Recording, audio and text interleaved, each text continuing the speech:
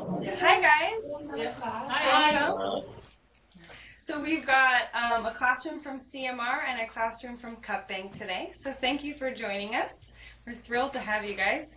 My name is Amy Ryan. I'm the Executive Director of the Montana World Affairs Council, and we're the organization that's partnered with Inspired Classroom to bring you this lovely program. We're a nonpartisan, nonprofit organization based out of Missoula. Our mission is around international education and global awareness and bringing these kinds of opportunities to students like you guys around the state. So we're thrilled that you're joining us. We have a very lovely speaker with us today. Her name's Elke Duerr.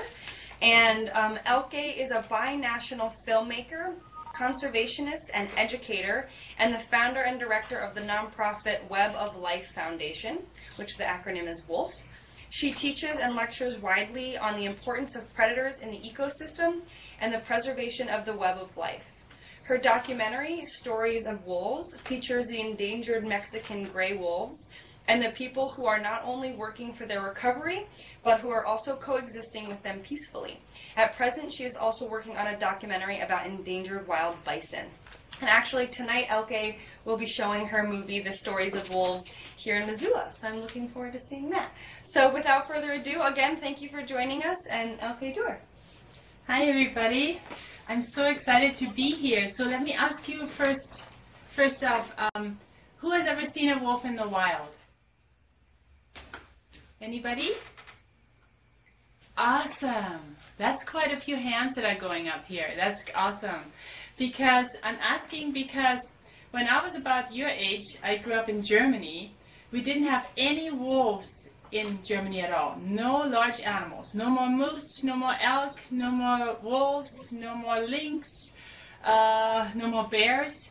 People had killed them all off. And that's why I moved to the United States when I was about 22, so that I could be around wild animals, because I've always loved them. And especially wolves have always been very dear to me. And so right now, I live in New Mexico, but right now I'm up here in Montana. And I think it's very exciting that we here in Montana have so many wolves still in the wild. So is anybody still afraid of wolves? Yeah? Anybody else? That's quite amazing, because usually a lot more hands go up. So, and that's usually because of the stories we have heard around the wolves, right? Have you ever heard of any good stories about wolves, or usually it's the bad wolf? Any good stories with a wolf? It's the big good wolf, or it's the big bad wolf? No, not really. Okay. Well, anyways, at the moment, things have changed. The wolves are coming back. Where I grew up in Germany, we didn't have any wolves and any large animals at all, because there were so many people. We have 83 million people in Germany, and Germany is the same size as Montana. Who knows how many people we have in Montana about? Do you have any idea? How many million? Yep. Million. 1 million. So 1 million people in Montana, 83 million people on the same size land in Germany. So, but the good news is, right now in Germany we have about 100 wolves again. They came back from Poland. Who has heard about Germany and Poland? Who knows about where Europe is? Do you have an idea? Okay, great. And have you ever been to Europe? Anybody has been to Europe? Awesome, cool. Yeah, so anyways, we had communism for a long time in the eastern part of Europe, and it was very divided between the east and the west, and there was a border going through the middle, and heavily guarded borders all around each country. So people couldn't cross and pass that easily. And it also impacted the wildlife. Whenever a wolf tried to cross over, they would shoot it and not let it into the country, you know, kind of like a person. And so wildlife couldn't move a lot. Have you ever heard of a wildlife corridor? Anybody? Wildlife corridor? Any ideas of what that is? Wildlife corridor, we have one here from the Yukon all the way down to Mexico. That's where animals historically migrated. We also have the carnivore way along the Rocky Mountains, where larger carnivores migrate a lot, back and forth. So there's an interchange. They are not just confined to small areas, they can move. And because often we have animals just in parks and we think they need to stay there, but large animals often need to move. And so that's called a wildlife corridor. So we are on a big wildlife corridor, and we are very lucky to still have wild animals around, like bears, like wolves. What other large carnivores do you know in your area? What if we go to Cutbank? Cutbank, what large carnivores do you have in your area? In our area? Yeah. Mountain lions, grizzly bear. Yes, mountain lions. Mm-hmm. Yep. What other animals? Do you have any lynx? Not near us. I don't know. About 50 miles away. 50 miles away. 50 miles away? Okay.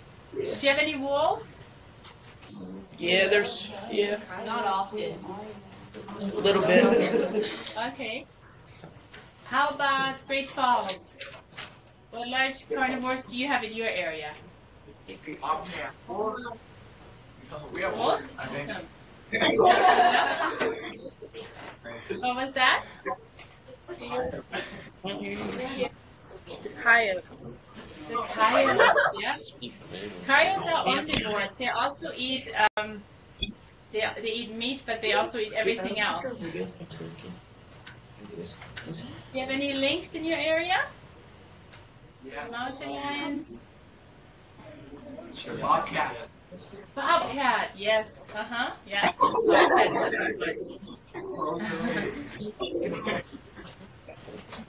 So anyways, we still have a fairly intact ecosystem and have a lot of these animals still around. Does anybody have bison in their area? Wild bison? Yep, cut bank. Yeah?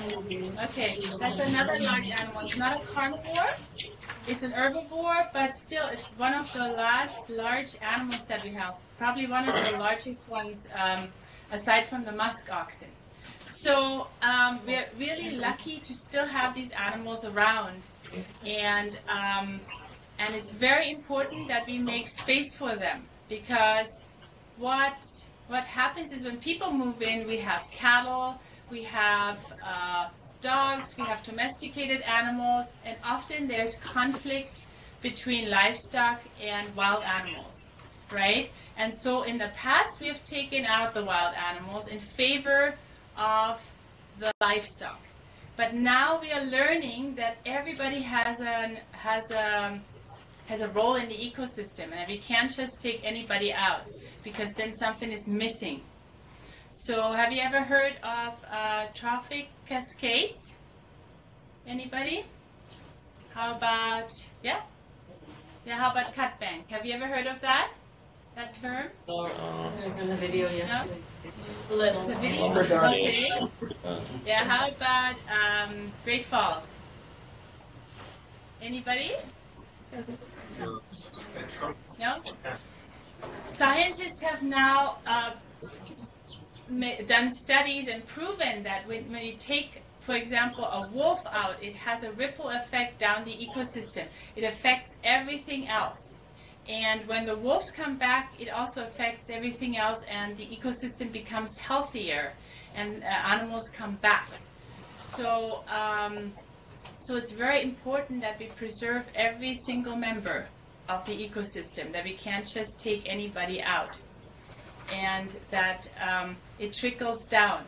For example, in Yellowstone Park, when the wolves came back, everything else came back, because what happened when there weren't any wolves, there were lots more elk, there were lots more deer, and they were standing around and browsing everything.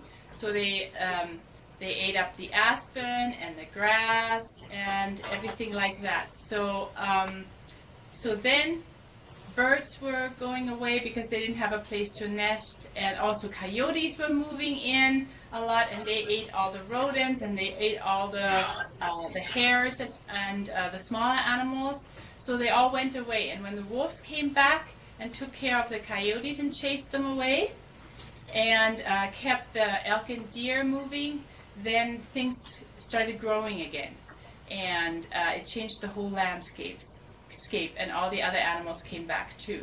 So that's called a trophic cascade, when it trickles down from the wolf down to the ground.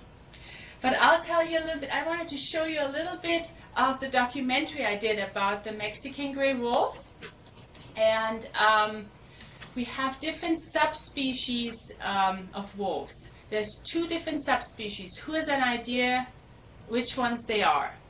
There's only 2 subspecies. How about cutbank? Do you have an idea what 2 subspecies of wolves there are? Rocky Mountain Gray Wolf. Yeah, there's the Rocky Mountain gray wolf. How about Great Falls? Any idea? Isn't the Mexican one? What were you saying? I didn't catch that. The Mexican gray wolves, yeah. So actually there's only 2 subspecies, the red wolf and the gray wolf. Even the Arctic wolves, even if they're white, they're called the gray wolves. So we have the Arctic wolves, timber wolves, Northern Rockies wolves, we have the Mexican gray wolves, and we also have the red wolves. But the red wolves have also become extinct, and they're very small, and they're more at the East Coast. We don't have them up here. So anyways, the Mexican gray wolves are the smallest wolves. They are like the size of a German Shepherd, and I'll show you. Here we go. That's about the size. Here, I'll show you this one. That's better. That's about the size of a paw print of a Mexican gray wolf compared to my hand. The wolves up here are larger, and often you see much larger footprints when you're lucky, maybe in the spring, and they have been walking through the mud. So that's about the size of Mexican gray wolf paw print, and they are the smallest ones. They weigh about 75 pounds, like a German Shepherd. And they're also the most endangered ones. Right now, when I made the film a few years ago, we had about 50 in the wild. And right now we have about 75, 80 in the wild. So they are the most endangered land mammal in all of North America. And I wanted to help them a little bit and spread the word and write a new story about coexistence with wolves. So I started on the video, and I'm going to show you a part of it now, and then we have some time for questions and to talk about it some more. So this is part of Stories of Wolves that I made about 3 years ago. Thank you so much.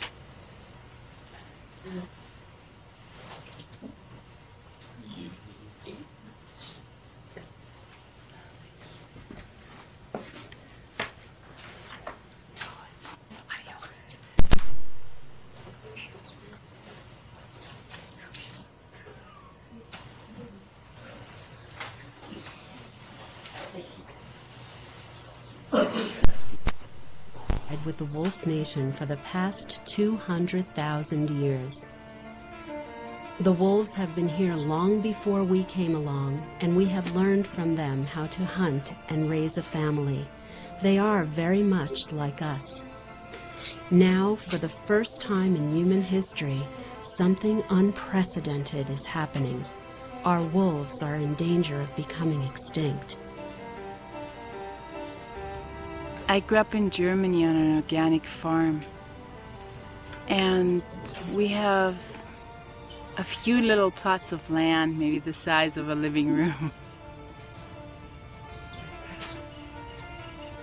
He said, "This is called the wolf trap," and my ears perked up and I got all excited, and I said, "Where are they? Where are they?" And he said, "Oh," he said, all proud, You know, don't worry about them.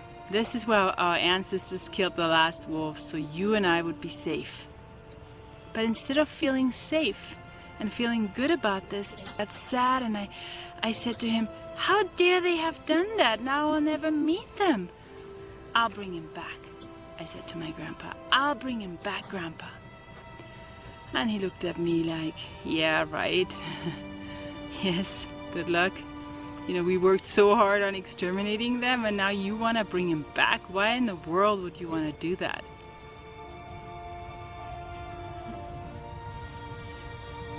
The Mexican gray wolf is such an incredibly endangered animal. The U.S. Fish and Wildlife Service has named it the most endangered land mammal in North America. In terms of our relationship to the wolves, we've often seen them as a threat to certain ends that we have. Wolves perhaps represented dark nature, scary nature, a vicious creature that we would fear. Again, we can see that as a relic of the past that's still with us, that some people are still identified with that old story and still doing harm.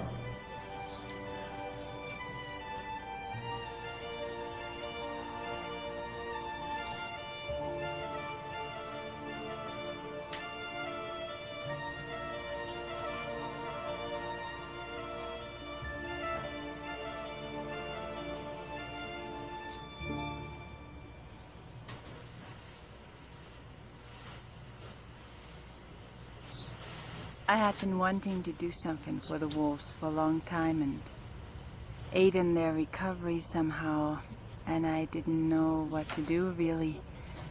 And I was working in film at that time, and I had a dream. That night I was in a very sterile building in my dream. It was all chrome and marble and metal, and it was all shiny, and there wasn't anything that I considered natural. No plants, all forced air, and no animals, and I was really horrified, and I was looking for the exit, while everybody else in that building was saying, isn't that great? Isn't that a great feat of humanity to have created something like that? And I said, no, let me out. I need to be with the animals. I need to go outside. And as I was looking for the exit, I looked up, and there was a screen on the wall, and on the screen were the Mexican gray wolves, and they looked down at me and they said, come and make your film now, or else you'll only see us on screen anymore.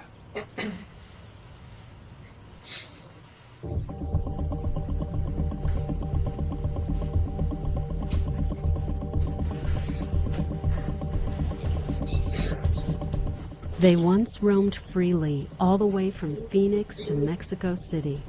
Then the settlers came from Europe and killed almost all of them off in favor of livestock and out of fear. It was almost too late.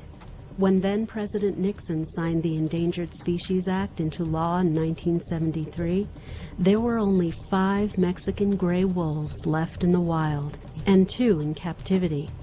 We are lucky to have that law in place. It is their only way to survive. Only 1 wolf out of the 7 was a female. These 7 wolves are the ancestors of our wolves today. The 5 remaining wolves in the wild were trapped and put into an emergency captive breeding program. In 1998, some of their descendants were starting to be released back into the wild. Now we have about 50 wolves left in the wild in New Mexico and Arizona. They live in 9 different families, and some of them are alone. They are not out of the woods yet. They need you to make a stand for their survival. Why should you?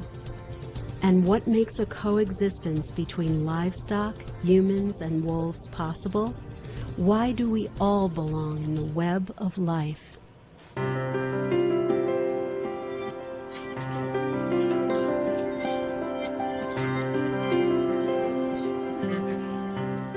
My personal affiliation with the wolf is the fact that I have an appreciation of the wild. I think that predators have a place on the landscape.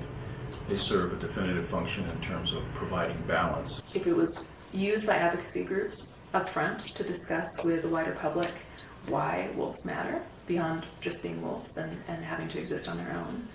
I think that it can have an effect on people who might not necessarily care that much about wolves, but care about there being more balance, right, in the ecosystem. Wolves make life better.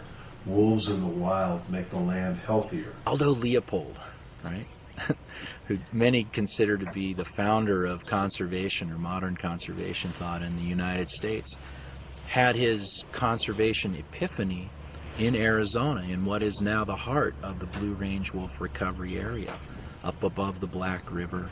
You know, him and some buddies back in the early 1900s shot into a pack of wolves, and thinking that eliminating wolves would create more deer and create a hunter's paradise. And after they shot into the wolves, Aldo approached one of the wolves and observed the green fire dying in her eyes, and later realized that there was more to that and more to the wolves. Leopold later went on to elaborate on the importance of wolves as key ecological actors in balancing nature, keeping deer herds in check and helping the herds move across the landscape, and in so doing regulating the time of exposure to plants, which reduces overgrazing, which reduces erosion, which provides benefits to riparian areas and aquatic species and results in aspen and willow and cottonwood regeneration. And it's all tied to the wolves. And there's a lot more going on than that, but wolves are the key ecological actors in the region. And conservation biologists are just beginning to prove these theories today. So what's interesting is that it's still playing out right here in the Southwest, in ground zero for Mexican wolf restoration. And with the absence of wolves, we've seen what's called sudden aspen decline, rampant throughout the American Southwest, and the disappearance of aspens, and the severe and consistent degradation of our riparian areas and riparian woodland vegetation.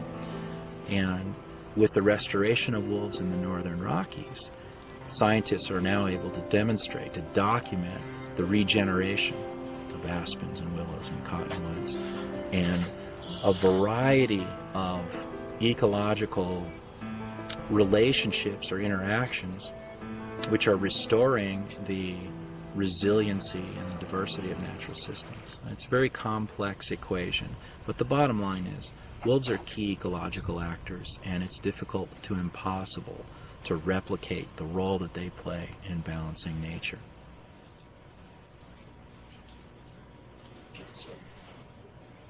So, thank you for watching. This is just a part of it, the introduction of the whole video that I did, but you got an idea of what the Mexican gray wolves are going through. So, so what came to mind when I was watching this too is like how interesting it is that the settlers came from Europe and brought with them the livestock and started killing all the wolves in the U.S. because, what's now the U.S., because they believed that you could either have livestock or wolves, either a garden or wild plants. So that's where they came from. And the interesting thing is that right now in Europe, and you have read the articles, right now in Europe, we are really trying very hard to bring these wild animals back.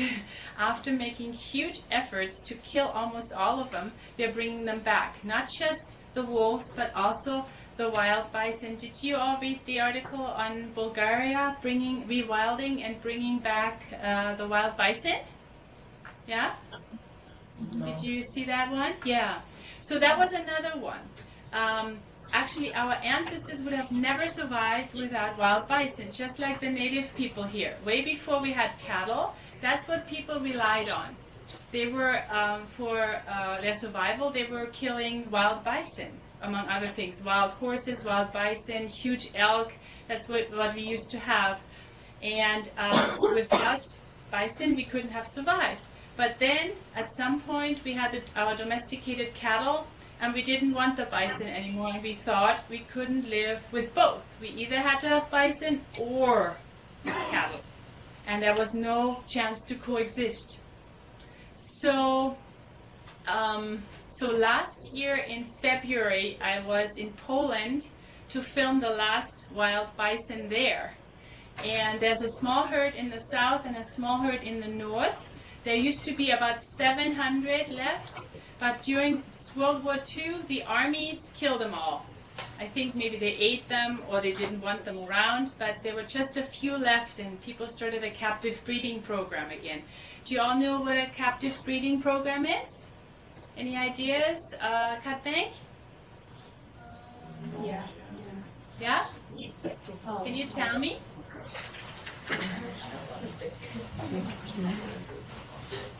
It's where they take wild animals into captivity and breed them to repopulate. Yes, and to release them later. Yes, very good. So they were doing that with the bison. They had only 52 left in wildlife parks and zoos, and they took them together and started breeding them again. And now we have a few wild herds in Poland, in Russia, and even in Germany. We have about 17 that sort of live in the wild in a huge enclosure, not in a small one, but in a huge enclosure. So they're even starting to bring the wild animals back. And they're starting to make an economy out of them. Did you read about wolf tourism in Spain? How in that one area where there's lots of wolves, tourism has gone up because people are now wanting to see them. And they're traveling from all over Europe to go see the wolves in Spain. Is that anything that's happening in your area too? Do you see tourists that come just for the wolves, maybe, up to Montana? How about Great Falls? Do you have any wolf tourism or people just coming for nature? A lot of people come to that Yellowstone Park, yeah. Yes, exactly. I was there this summer, and it was very interesting for me because, you know, I would see people drive up and be totally distracted, and the minute they got out of the car and saw their first wild bison or first wild wolves, they were in awe. They stopped. I remember seeing one family where the kids were quarreling with each other, and they weren't paying attention to anything, but when they saw their first wild bison, everybody was like, oh my goodness, look at this. I've never seen this. We've driven all the way from Pennsylvania. So, so tourism to see wild animals has gone up significantly. And so the interesting thing is that the idea of killing wild animals came from Europe to the US, and Europe already had killed all their wild animals basically. And they started doing the same thing here, and now there has been a turn in consciousness almost, you know, like, oh wait, we have nothing left, we need to preserve it now. And actually the US was the first country to pass the Endangered Species Act to protect animals from becoming extinct.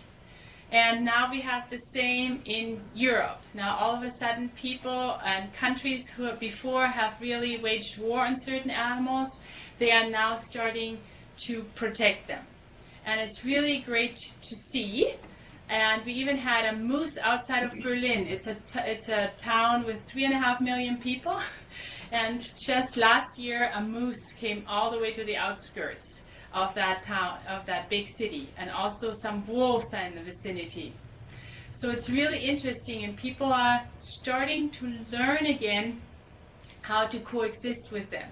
It's very difficult because they have lived without them for so long. What do you think would be one way to coexist with wolves? What could sheep herders and cattle ranchers do to protect their cattle from wolves? Any ideas? Anybody doing that already on their ranch, for example? Do you have any ideas? How about Cutbank? Putting up fences. Fences, yeah. Yeah, what else?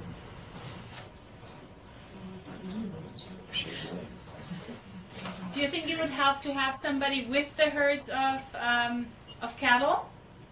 Like a range rider? Yeah, that helps a lot. In Europe, they're giving out fences to sheep herders because they have found that they get free fencing if they put their sheep in an enclosure overnight. Because they have found that if the sheep are all together, the wolves will not attack them. But if a sheep is here, another one is over here, and they're all dispersed, they're much more vulnerable. But if they're together in a herd and they're not moving, they have a much better chance of survival. So they basically had very few wolf attacks when they put the sheep in an enclosure overnight. Anybody ever heard of like the herding dogs, like the Great Pyrenees? Does anybody have dogs on their ranches? How about Great Falls? No. That's also very effective. They, yeah? Excuse me? Yes. Yes? Does it work? Yeah, for the most part. For the most part? All right. Are the dogs very protective of the cattle? Do you have them with cattle or with sheep? Cattle. Cattle. Are they very protective? Are they staying around them all the time? Yeah. Awesome. So people are now making efforts to protect their livestock, whereas before they would just leave them in the forest unprotected. They are now making efforts with the fencing. They also use something called flattery. Wolves do not like to jump over or go under something that moves, so they have flatteries. It's like little flags. It's like a fence made out of little flags that are swaying in the wind. And they've also found that even over long term, the wolves will not approach those fences. So people are making efforts now again to protect their livestock from predators and wolves, and we have found that really works. Or some organizations in the Southwest, they're paying for range riders, like the old-time cowboy, because that's also very difficult for people to come up with the funding. So certain organizations are raising money for range riders, and they're paying for them and hiring them for certain ranchers that are in the area where the wolves are. So we have lots of efforts going on right now to coexist with wild animals again, and it's very exciting. It's a very exciting time. Also, science is very active these days. This is a replica of a radio collar. I made it out of an olive jar and a belt. I had one, but it's the same circumference and the same weight and the same size.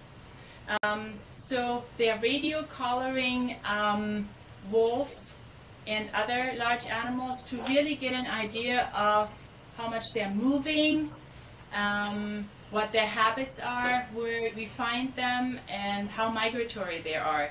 And there is a great story of a wolf in Europe. His name is Slouts, and a friend of mine who's a biologist, he collared him in a country called Slovenia. And Slouts had a radio collar on that stayed there for 53 weeks. Then it fell off. It was designed to fall off. But for 53 weeks, scientists got to follow this particular wolf. And he was a disperser. He left his family in search of a mate and a territory. So he went from Croatia through Slovenia in December of 2011. And crossed the Alps at 6 feet of snow, this high, and went straight into Italy. Italy still has about 600 wolves, and there's a town called Verona where they wrote Romeo and Juliet. And right outside of that town, he found the only female wolf in the whole area. So they named her Juliet, and the two got together. And since he had a radio collar on, they could follow them. They didn't have puppies in 2012, but they had puppies in 2013. They're still together. The collar has fallen off since, so they have more privacy. But hopefully they'll have puppies again this year.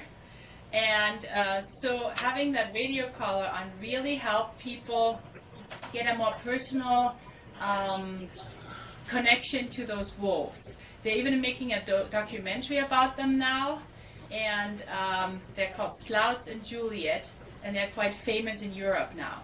So it really helps us write a new story and get from the big bad wolf to a more personal story. And who has read the article on family values of wolves? Anybody? Yeah, great, thank you. That's another thing that we're just now learning, how loyal they are to each other, and how they live in families. We call them a pack, but it's really a family. And the male and the female stay together for life. If it's intact and nobody dies, they mate for life, and they have 2 generations of their offspring with them usually. So, any ideas how many puppies a wolf family has every year? How about Cutbank? 5. 5? 5 is about the average. 2 to 7. And Great Falls, what do you think? How many of them, percentage-wise, die in the first year? If you have 5 puppies, how many of them will survive? 2. Most likely. 3 out of 2 or 5. 3, yes. Mortality is very high among the wolves. So they don't even, half of them doesn't even make it through the first year because it's very dangerous.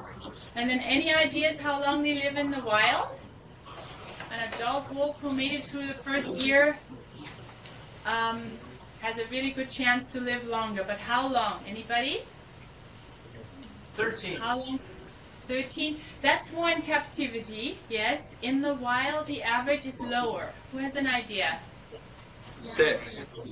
6? That's a good guess. Yeah, 7 to 8 years. Because it's very difficult for them to survive in the wild. It's a very hard life. And even as an adult, hunting is very dangerous.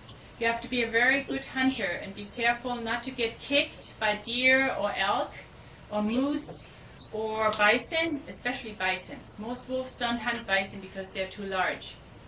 So, so mortality is really high, and most of them don't even make it through the first year.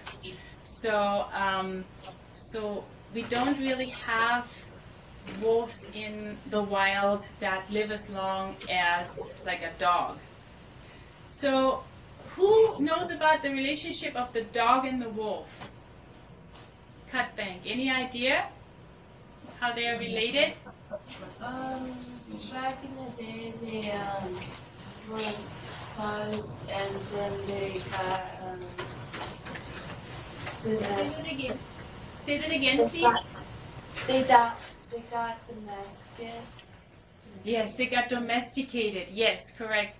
Yeah, so wolves have actually given us our best friend, the dog, because early native people would probably take wolf cubs that were orphaned, or a wolf that would follow them around for food, and domesticate them and start domesticating them a little bit.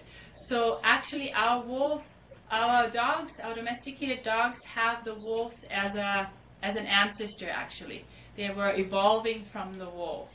So actually, our domesticated dogs are a gift to us from the wolves, basically.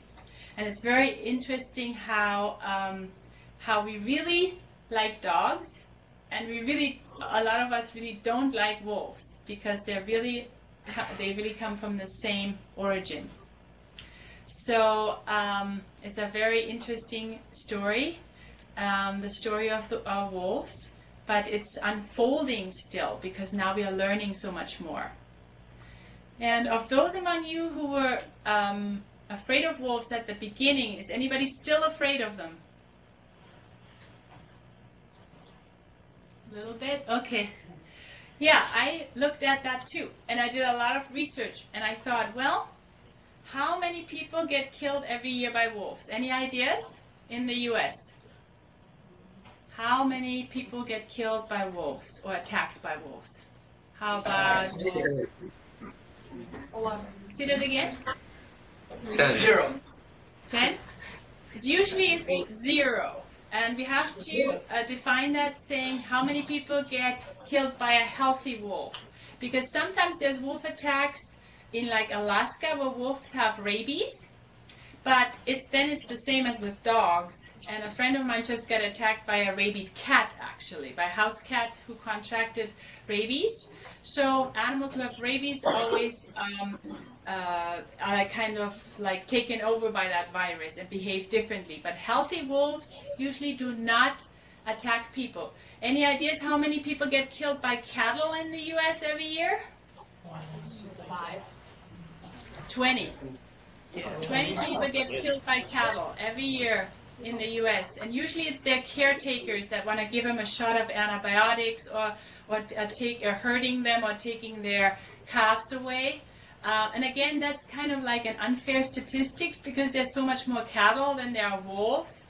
But just to give you an idea, because we had been taught in the past that wolves are these vicious creatures, but I couldn't really find any evidence of a healthy wolf attacking a human. And the same in Europe. But stories usually get very blown up. I found a story once in Slovenia. It said, wolf stopped train about to kill baby. And when I looked at the story, I thought, well, how did they stop a train, you know? That was about 100 years ago. So I looked at the story, and what happened was people on a train saw some wolves in the distance, and a few miles down the road, they saw a woman walking with a baby.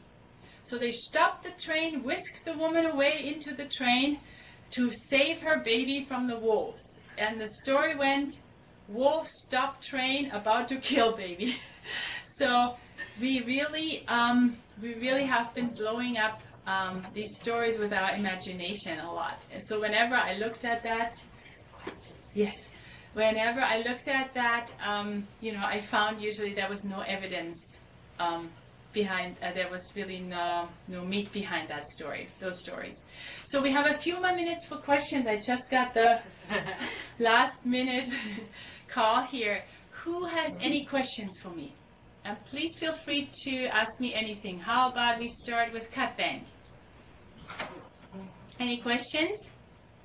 I can start one out from a student who wasn't able to be here, but their question is, what is the solution when the wolf population exceeds more than the ecosystem can handle, and the wolves start affecting humans and domestic livestock more and more? That's a great question. People think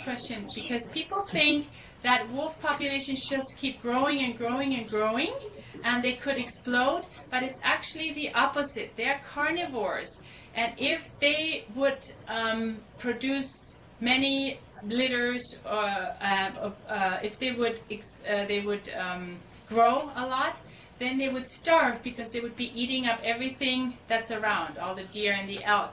So wolves really have an inbuilt system. They only breed once a year. Mating season is around January, February. And after 63 days, the babies are born. And a female does not go into estrus if she doesn't have enough to eat. So if there's not enough to eat, they just don't breed. And usually in New Mexico, for example, I have found that wolves take down an elk within 200 yards of a herd of cattle. So they still prefer their natural prey. And if we separate the cattle and protect the cattle, they usually are safe from the wolves, and predations are going down a lot. So usually there is no wolf population explosion because of the balance between their food source and them. Does that answer your question? Yes, thank you. Thank you. Is there one from Great Falls? I was wondering if they were having any mutations from inbreeding because of the really low populations of the gray wolves, because they'd slimmed down so much and they came back. Are they having any mutations from that? That's a really good question. Again, it goes down to that wildlife corridor thing. Because many places, we want them to stay in Yellowstone or in Glacier. And but that doesn't work because they need to, they don't inbreed usually because they have an inbuilt sense about that. But they need new, fresh DNA coming in from other families. And often, we were just talking about that, when a wolf disperses and leaves their family in search of a mate, they're most vulnerable. Now they don't have their protection, the protection of the family.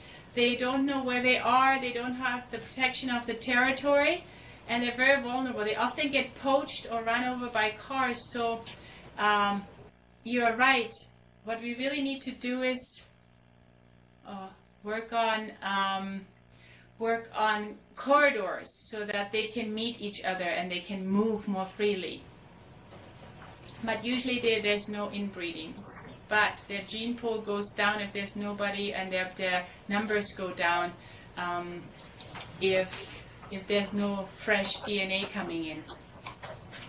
So that's a concern. That's definitely a concern. We need to make more room for them so they can move freely without being killed. Does that answer your question?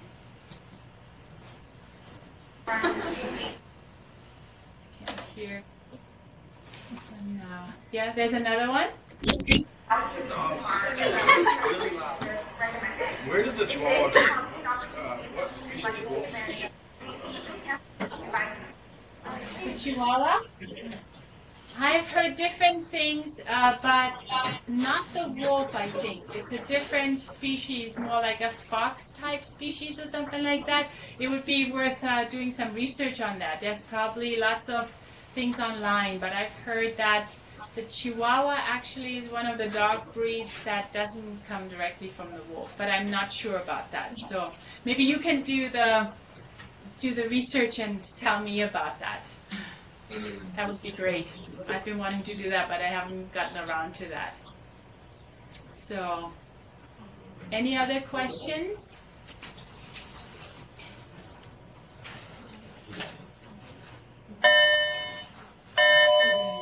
Oh, there's the bell. Another student was wondering, as the wolf population increases, do you see hunting laws for wolves becoming less strict? Yes, and how we've seen. Yeah, go ahead. Oh, and they were thinking how, if the hunting laws become less strict, is there a way that you can recognize the alpha wolf and the pack so that they're not harvested? That's a very, very good question, because what we've found right now is with the hunting them just by numbers, you know, like, okay, we can take 10 out here, 2 out here, and we can extend hunting season. Often, the ones that get killed are the expert hunters. I call them the breadwinners. You know, like the mother or father of a family, the expert hunters. They're usually out hunting, and they're first in line, and they're bigger, so hunters target them usually. And that's a real problem, because if you take those experienced guys out, the next ones in line are more inexperienced, and actually after a wolf hunt, their predations go up. In Europe, they did a study. After culling, they call it a culling of the wolf population, when you take wolves out and kill them, the depredation, the remaining wolves are more inexperienced, and they don't know how to take down a very fast elk, so they rather kill a sheep or a cow. So it's really very difficult if we just hunt wolves by numbers and we don't look at the whole structure of the family, because it's very detrimental if you take out the main hunters. And yes, we have seen it already. The last few years we have lifted the whole endangered species thing, and wolves have been able to get hunted again. And scientists say that's very difficult, because right now we have a half-a-year hunting season here in Montana. It started September 15th, and it's going till Saturday, till the 15th of March. And it went all the way through mating season, and technically now the pregnant females can be killed. And they did 3 months of trapping them. It started December 15th and it goes through March 15th. And it's very difficult because it breaks up the family. If the mother or the father gets killed, nobody can take the place of that animal because they're all related and they don't inbreed. So if they don't get another wolf in from a different family that's not related, which is often very highly unlikely, because we don't have a wildlife corridor, then the family splits up, and now they're very vulnerable again, because they're all in search of a new territory, and they're not protecting each other, and it's very difficult. So so hunting them and saying, okay, we will kill 200 and it doesn't matter who it is very difficult. Yes, you can usually see who we call them alpha, but I would say the most experienced and the oldest are, because they're usually bigger and they act differently, but often hunters don't take the time to look at that, and I think it's felt to be more honorable to kill a large wolf than a smaller one. So that's a difficult one, because we would have to talk to the hunters about them and train them more, and give bigger guidelines. Right now, anything is possible with the hunt. So there's some quotas around Yellowstone and Glacier, but that's it. Well, thank you for your attention. Thank That's you. great having you. Thanks. That was your bell, right? Yes. Okay. Thank See ya. you. Bye. Bye. Good job.